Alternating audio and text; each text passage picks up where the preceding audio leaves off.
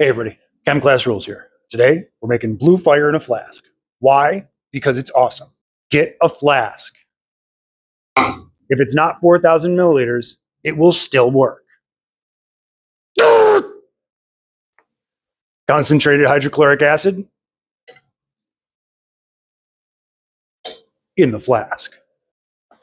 Seriously? V-shred.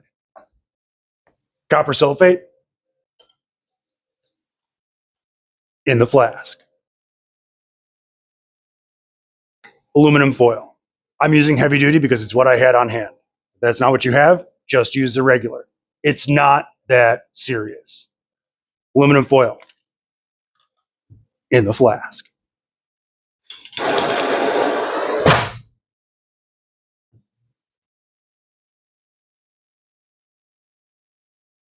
Hey kid, can we talk?